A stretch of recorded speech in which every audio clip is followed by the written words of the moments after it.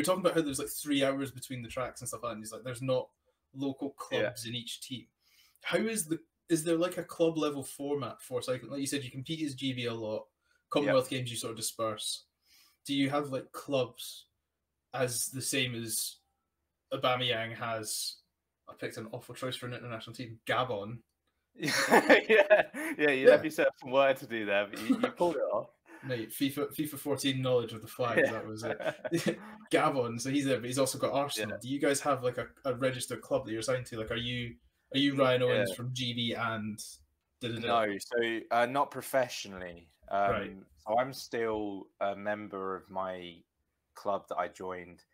So I should preface this. The first club I joined was Welling Wheelers. They were like just a local cycling club, but they've also grown, especially recently, to be massive. Like they've had some really good riders come through their ranks, including Laura Kenny.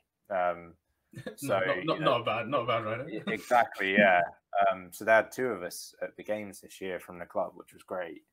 From them, when I started specializing in sprint disciplines, I joined SCS Racing in London. Right.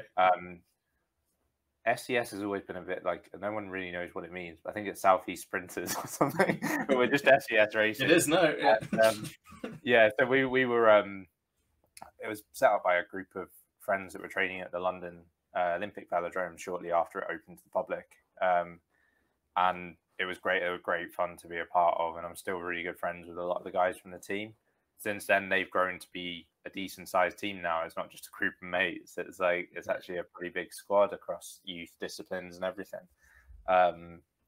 But yeah, like I'm still a member of them. But we're in an interesting and slightly precarious position almost, in that to do our job, we have to be in the GB team.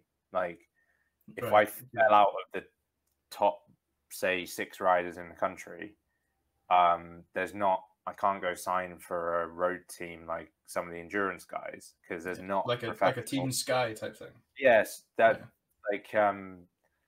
road circuit you have your Olympic teams, you have your Pro Tour teams who would be the ones you'd go see ride the Tour de France. So you got Team Ineos, and Quick Step and a bunch of others. Team Sky's not a thing anymore. That's the last time I watched the Tour de France. I still call them Team Sky all the time, so they're still getting money out of the sponsorship. But yeah, more free promo on the Over 80 Minutes podcast. You are welcome. Yeah, if Sky want to sponsor you, then Sky want to come in.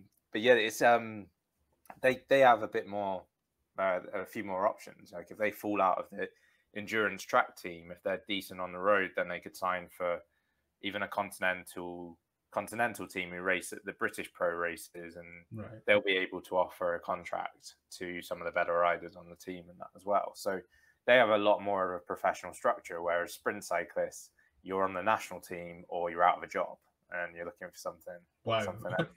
So yeah, there's been some scary examples of that in the past where people have found out short notice that they're gone, whereas they put in some more measures to make it a bit more, you get more warning now, so you can start to set something up.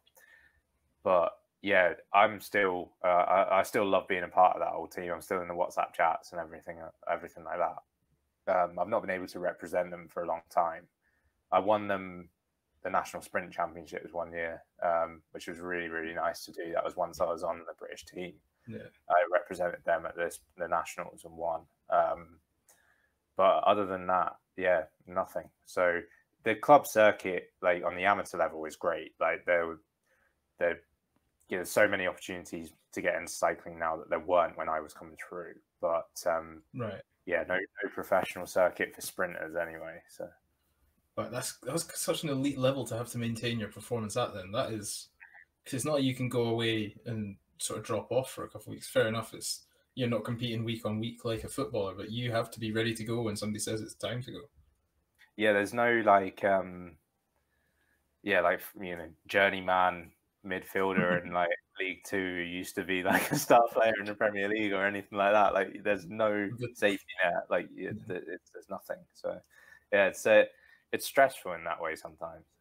I love the thought of you being like a cult hero, Seb Larson of track cycling.